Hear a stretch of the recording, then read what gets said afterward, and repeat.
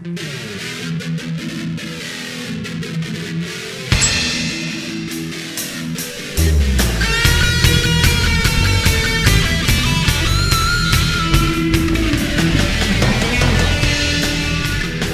guys and gals, this is Joe East here, and welcome to another episode with me and my coffee shop chats.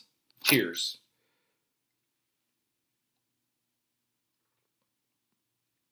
Coffee is a semi-sacramental drink. Lots of meaning behind it.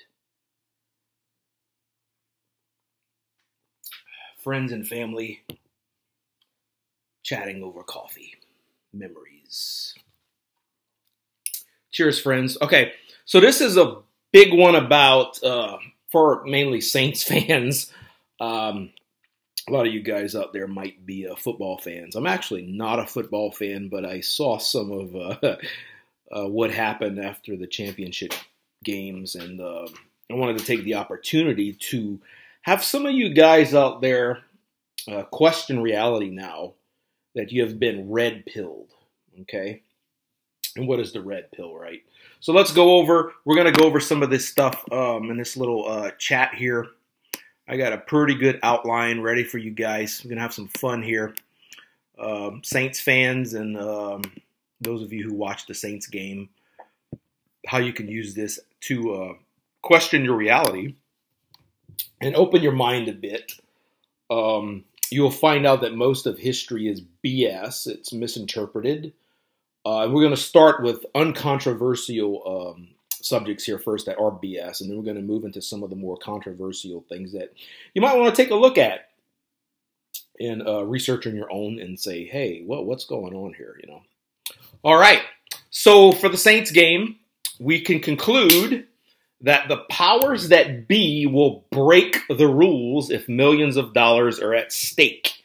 I think that is not questionable anymore. I think the organizations themselves actually admitted it was bullcrap. So now we have fake sports. Perhaps we always did.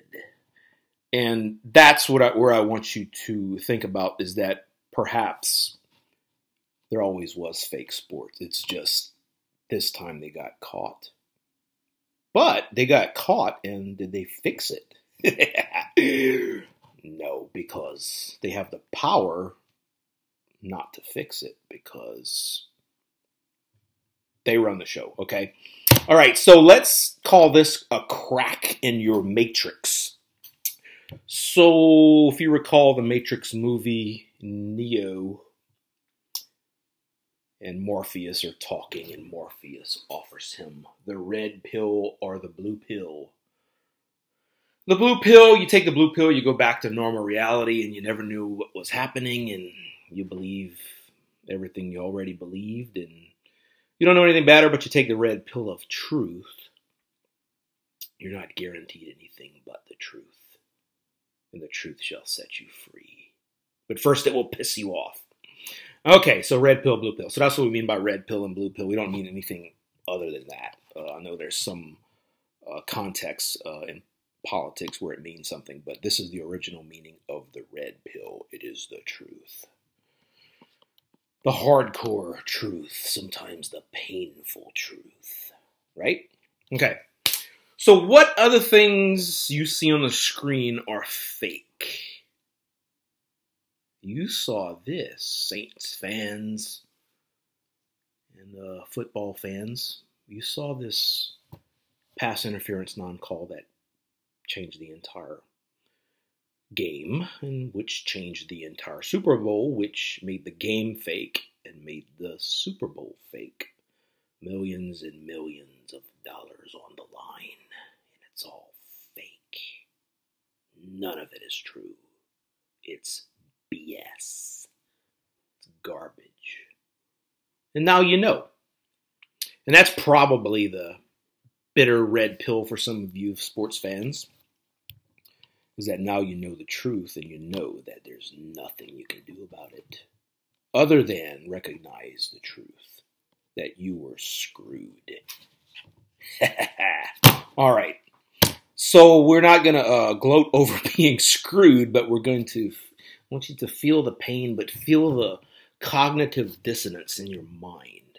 And let's take that cognitive dissonance and expand on it to other subjects that perhaps you can think about and go way down the rabbit hole. Take the red pill and jump down the rabbit hole. Let's do some more coffee here. Friends, family, acquaintances. Hell. Damn, this stuff's good. Pure cream, by the way. If you're going to make it right, make sure that's pure cream.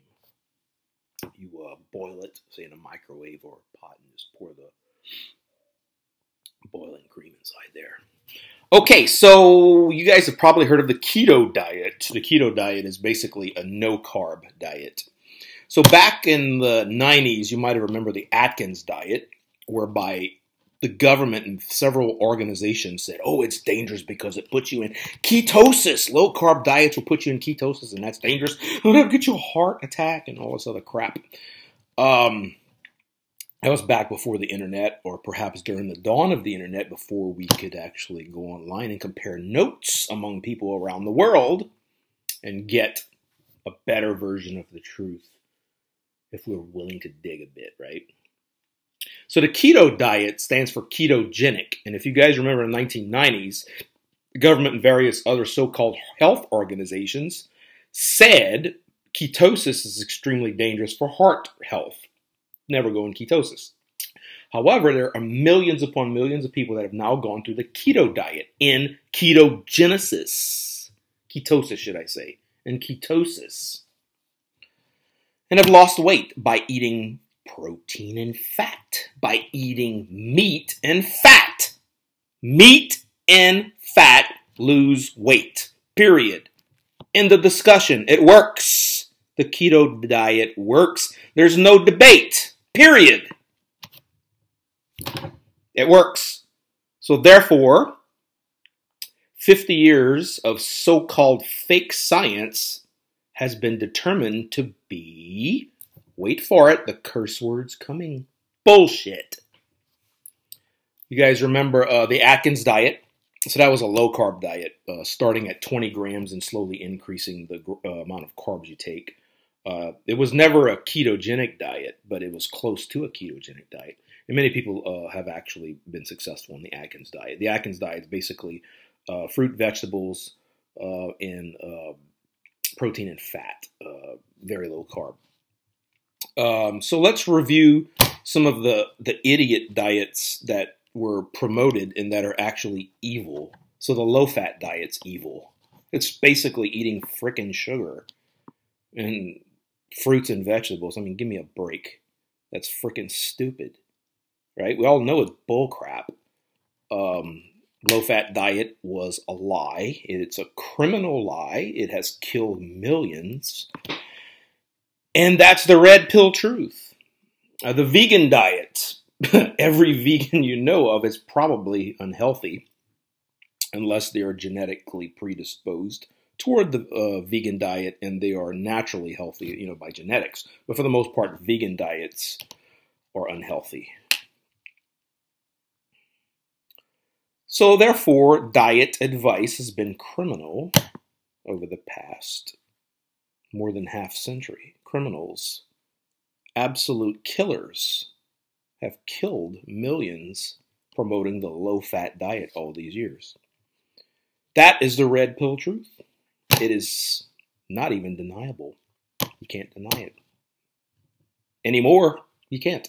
Because of the keto diet. The keto diet has proved that millions of people can live, lose weight, become fit on protein and fat, meat and fat. All right? Low-fat diet's a killer. It'll kill us all. Okay, so let's go to 3 war events that were faked, or at least not portrayed as they actually were. The Vietnam War, how did it start? The Gulf of Tonkin incident. The Gulf of Tonkin incident is fake. It was a fake. Look it up. The beginning of the Vietnam War that lasted, 9 years, killed 57,000 American men, was started by a fake incident called the Gulf of Tonkin incident. It was fake. Gulf War I was a fake start of that war also. You go back to 1991, 1989, or whatever, whenever it was started, there were reports of kids thrown out of incubators by Saddam's guys in Kuwait, which made everybody cry. Oh, he's such an evil person. Let's go beat his ass and start war. Okay, so the Gulf War I was started on fake events. The incubators, look it up. It's all fake. Every last freaking bit of it is fake. Not too many people died in that war, though. I think there were a few hundred, perhaps under 100. But still, people got killed. The other side lost hundreds of thousands of men over a fake start of the war. Gulf War II. Ooh, we invaded Iraq in 2003, I think it was, over weapons of mass destruction that evil Saddam had. Where are those weapons of mass destruction? It was all fake. Look it up. It was all fake. We faked weapons of mass destruction to invade a country, kill 10,000 U.S. military personnel and millions of Iraqis. Okay? So that's 3 war incidents that killed either tens of thousands on our side or millions on the other side. I think 2 million Vietnamese died, I think, in the Vietnam War. I'm not saying we could have possibly justified these wars otherwise, right? But the way they were sold to the country was a lie. It was fake. It was a trick. Complete lie. Okay? Vietnam War, Gulf War I, Gulf War II. Okay, those are not really debatable. We got the records now. It's all, we know the Gulf of Tonkin incident was a fake. We know that Saddam throwing kids out of incubators was a fake, and we know the weapons of mass destruction thing was fake. We know this for a fact. So what are some other questionable things that are kind of on the edge that perhaps, yeah, we can have some debate on it, but the debate is pretty much not too, let's put it this way, the controversy is there, but we kind of sort of know it was BS, but, the Kennedy assassination, the single lone gunman. How many times have you seen news reports where this was lone gunman took on a crowd of people, a lone gunman shoot up a church, a lone gunman shoot up a school, or whatever? There's this goofy meme of a lone gunman. But I think what proved that was a fake during the Kennedy assassination was when Jack Ruby shot Lee Harvey Oswald. So that pretty much proved it was a mafia-style hit or a secret intelligence hit. So yeah, you can debate some of this crap, but we all know it's BS. Anybody with a half a brain knows the Kennedy assassination was BS. There was no lone gunman. That was a conspiracy. Pearl Harbor. Yeah, we can maybe debate a little bit on that, but there's fresh evidence that we baited the Japanese by basically embargoing all the oil, forcing them to attack, and basically baiting them to attack so we can get into World War II. Because we wanted to get in on the fun. Or the British were trying to, help us get in on the fun in World War II. Okay. So check out, of course, everybody checks out the Kennedy assassination. We all know it's probably fake. Pearl Harbor, check that out. Check out, it probably was a false flag attack or some sort of instigation where we forced Japan to attack because we embargoed their oil, so they were basically going to starve to death or go to war with us and say, hey, we're not going to starve, we're going to try to fight you.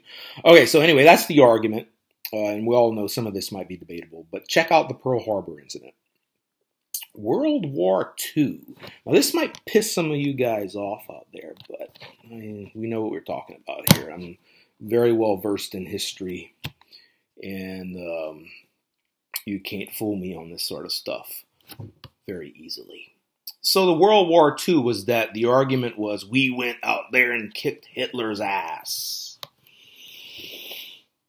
Really? Did we kick Hitler's ass? So what was the major effort from the United States and the British Empire to take on Hitler? It was the invasion of Normandy, right? Okay. Everyone knows that the turning point in World War II was the Battle of Stalingrad. That's where the Russians stopped Hitler at the Battle of Stalingrad and said, no, we will not retreat, not one step back. The Russians said, no, Hitler, F you, we're dying right here, or we're going to beat your ass. So the Battle of Stalingrad was the biggest and bloodiest battle in history. More men, more people died in the Battle of Stalingrad than any other battle in history. It was the biggest battle in history. The Russians beat Hitler and began to drive him back. Now, that's the story behind the Battle of Stalingrad. But what you need to pay close attention to, for those of you who do not believe me, are the history dates.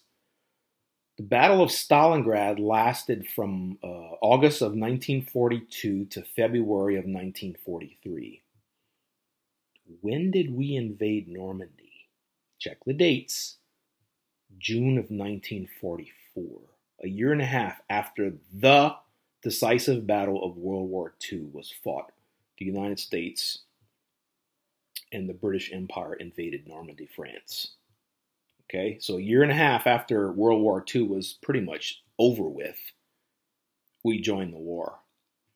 Now, we were taught, perhaps, that we kicked Hitler's ass. And the truth is, for better or for worse, the Russians, the Soviet Union, kicked Hitler's ass. That's the truth, folks. We came in as a mop-up operation on the Western Front, mainly to keep the Russians from having control of all of Europe. But no. Check the casualties. We only lost about 400 somewhat thousand killed men totally in World War II, roughly 500,000. And look at the casualty rates of the Russians and the Germans. We didn't do much in World War II. Look it up. Look it up. We came in, like I said, a year and a half after the decisive Battle of Stalingrad. So we basically had the Nazis and the communists duke it out, fight it out.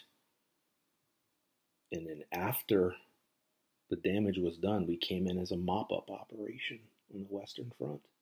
That's World War II, guys. Check the dates. Check the casualties. Yeah.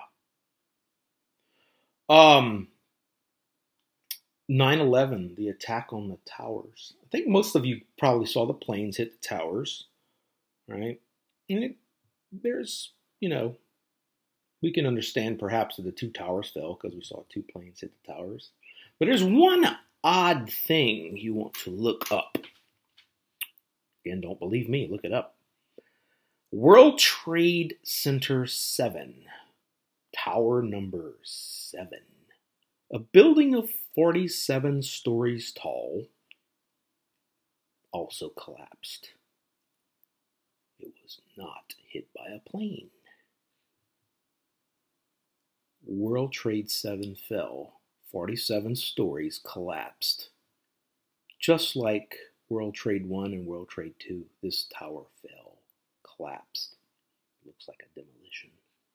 Anyway, so I'm not telling you to believe me here. I'm telling you to check it out, World Trade 7, and check out videos of buildings being demolished and compare demolished buildings using dynamite to the 9/11 building collapses. Just check it out. You don't need to believe this stuff. Just check it out and see if you find something odd.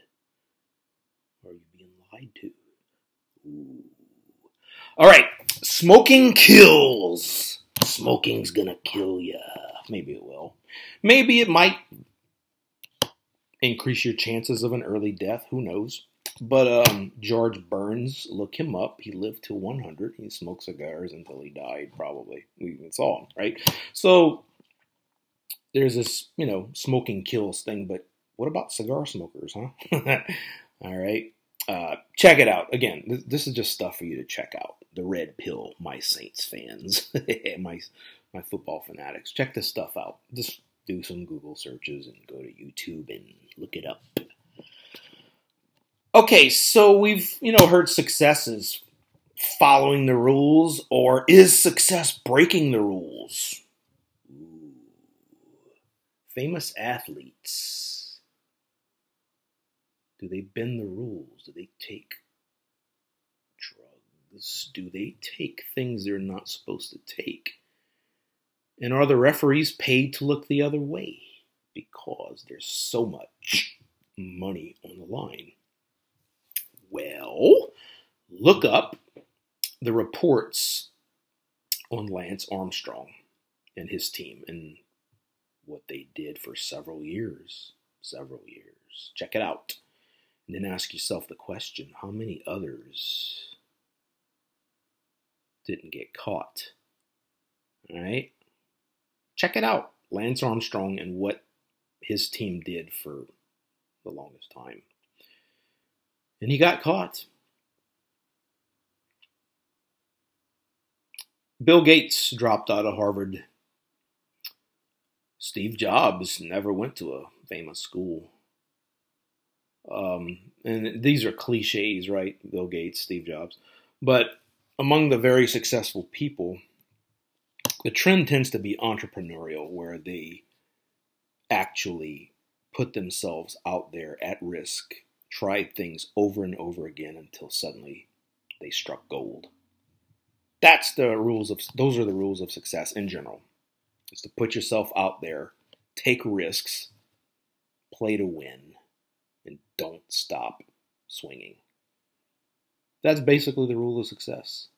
Not following the rules, not freaking getting good grades. It's not getting a certificate.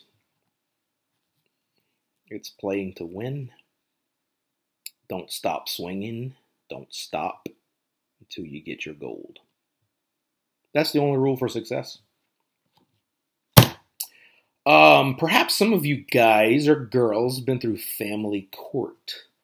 Let's say you followed all the rules, your church rules or your society's rules of getting your diplomas, your certificates, whatever. And then suddenly you end up in family court.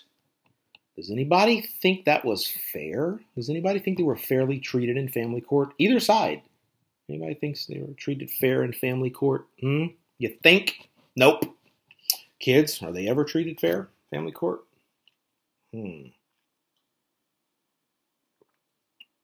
Doctors and lawyers. If you grew up in a working class sort of family, you might have looked up to doctors and lawyers. Lawyers don't make much money. And doctors are perhaps right at the middle of the middle class. They're not even upper middle class doctors, unless they're famous surgeons. So yeah, you can become a doctor or lawyer and still middle class. It's a status symbol for people who are either working class or middle class to have this doctor thing. So yeah, doctors and lawyers don't make that much money. They don't. They're just middle class salary wage slaves, doctors and lawyers. And those who make successes actually leave their profession and do something else. If you're a lawyer and you become rich, it's because you're not because you're a lawyer. It's because you did something else. Corporate jobs, just be a company man for 30 years and then retire. Well, how many companies have screwed over employees by firing them right before they retire and steal all their retirement funds? And then the guy who was loyal and followed the rules, did what he was supposed to do all these years, gets screwed. right? Saints fans, sports fans, Saints fans, sports fans. Okay. Remember the Donald Trump election the day before? Hillary was writing her victory speech, and everybody was fixing to break the new glass ceiling of a woman becoming president. And those of us who actually were digging into the numbers said, if Ohio comes through or some of the Midwestern states, that ain't going to happen. And of course, we all know what happened during the election. Those of you who were actually watching the numbers, the Electoral College, knew that Trump had a damn good chance of winning, and if he played hard and mean, he was going to win.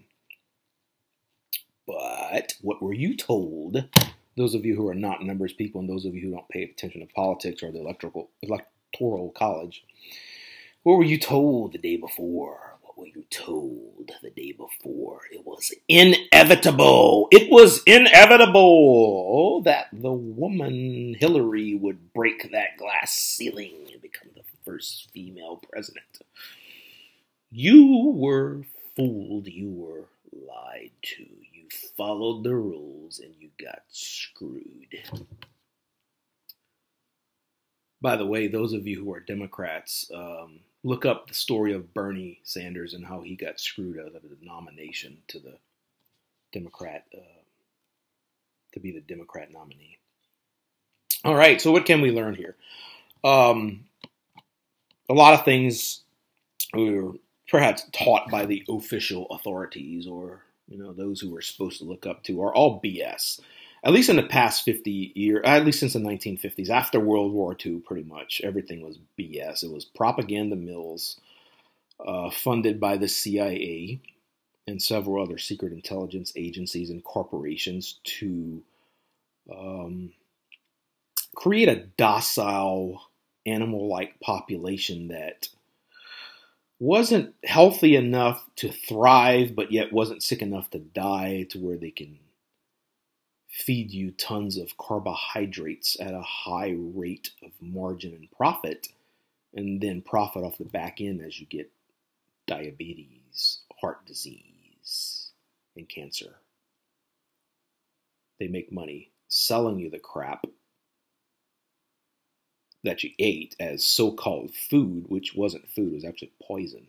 I mean, the foods for the low-fat diet and the high-carb diet is basically cardboard and sugar, more or less. Just sugar or cardboard and sugar. It's just trash. Animals don't even eat that crap. But we did back in the 50s, 60s, 70s, and 80s. And in the 90s, we started waking up a little bit. But yeah, so they make money off of feeding you the garbage, the cardboard and sugar, and then they make money off of the drugs they sell back to you for so-called heart disease, so-called diabetes, so-called cancer, and these drugs that are supposedly the antidote to these things, which most of them aren't. They're bull crap. Lipitor. I mean, don't get me started on that stuff. All right, so I guess take this as an opportunity, sports fans, Saints fanatics, Saints fans, to question everything you were taught, experiment, try stuff, because winners always find a way to win no matter what. No excuses. There's no excuses not to win. And you just got to have the attitude to go out there and frickin' win against all odds. Winners find a way to win no matter what. Take the red pill. Go out there and win. That's it. You're going to lose sometimes. You're going to win sometimes. But play to win. That's what winners do. Play to win. That, my friends, is the end of this little talk. Hopefully you're Saints fans, or thinking a little bit more about the Matrix and the red pill and the blue pill.